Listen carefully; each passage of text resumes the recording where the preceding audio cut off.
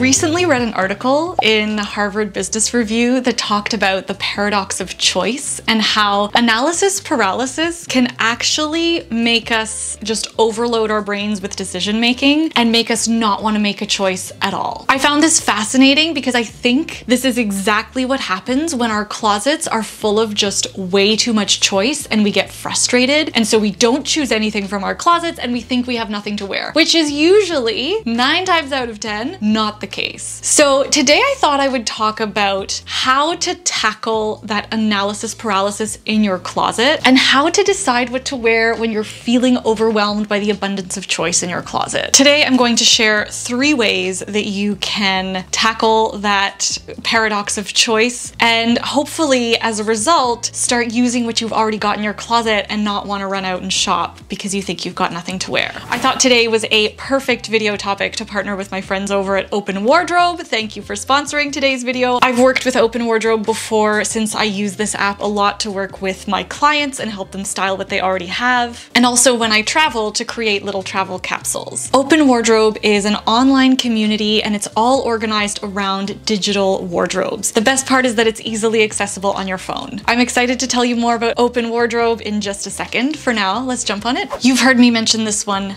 many times before, so I won't spend too long on it, but plan your outfits in advance. I cannot say this enough. Planning your outfits in advance helps reduce the overwhelm because hopefully you're doing this at a time when you have a little bit more creative freedom or just a little bit more time to make considered choices, to identify what you feel like wearing, what venue you're going to, the weather, all those things, and you can actually give yourself the time to assess whether you have to do some laundry or whether something just needs a quick steam or whether 2 items actually go together, and even to explore perhaps other parts of your closet that you don't typically reach for because you're just in a rush and you don't have time. You can plan your outfits in advance, like with as much lead time as you want. Sometimes if all you've got is 10 minutes the night before, just use it. I know 10 minutes doesn't sound like a lot, but even if it's just the night before and you get an idea of what you want to wear, maybe all you decide is like separates, pants and a top, or skirts and a top, or maybe all you decide is a dress and a pair of heels. You've cut down that decision by like a monumentous amount already because you've narrowed it down. If you can put together an entire look for the next day in 10 minutes, even better. Some people like to plan their outfits for the week, which is also a really great strategy. Making this a regular practice can actually help you identify what gaps are really in your closet because you get to know the inventory in your closet very intimately so that when you're out shopping, you actually know if you're gonna use something. This also helps you build a more comprehensive shopping list. I get that time is a very valuable commodity and it is a privilege for a lot of us, so I definitely would recommend an app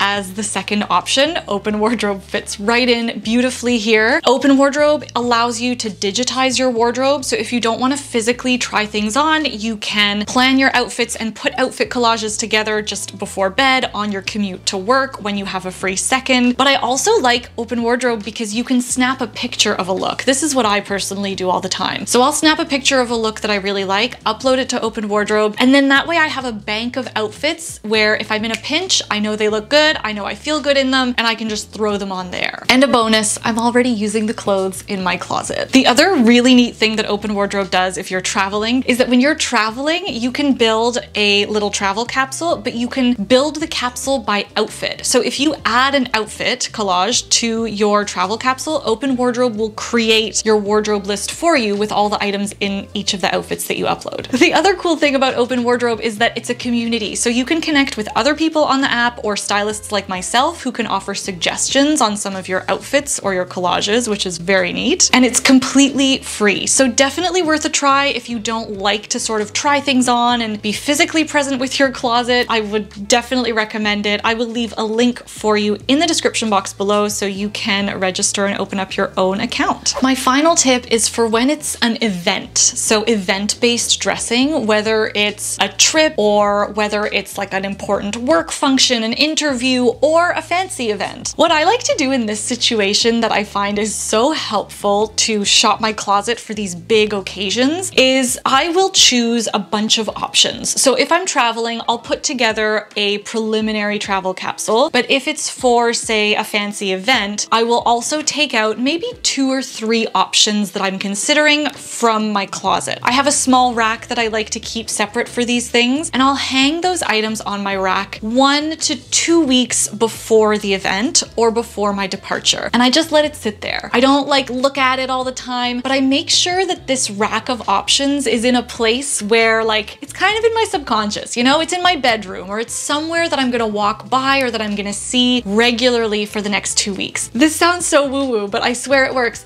For me anyway, and it worked for a friend who I practiced this on. I just sort of let my subconscious make the decision for me. But through those 2 weeks, I go and every now and then maybe I'll tweak something. If it's a travel capsule, I will, you know, keep checking the weather, and if the weather changes or if my itinerary changes, I have the time and the mental space to make those tweaks in the travel capsule well in advance. I really do feel like your subconscious can do a lot for you when those options are kind of laid out in front of you, but you're not constantly stressing about them. Fashion should not be a stressful thing. Our personal style should not be a stressful thing. I know I shouldn't be using the word should. I apologize, but that's just the way it is. I think fashion and style can be such an empowering and joyful thing, but a lot of the times it requires a little bit more consideration in that mental space, which I know it is a huge privilege to have, but hopefully if you are pressed for time or if you do have a jam-packed schedule, giving yourself that 2 to 3 week window, however much you need, to let those decisions kind of sit in your subconscious and make you even just feel a bit more prepared will take that frustration out of getting dressed and putting outfits together. It's really all about eliminating those last minute panic decisions, because I think that's what really pushes us into feeling like we have nothing to wear and pushes us to making these impulse purchases that we really don't need.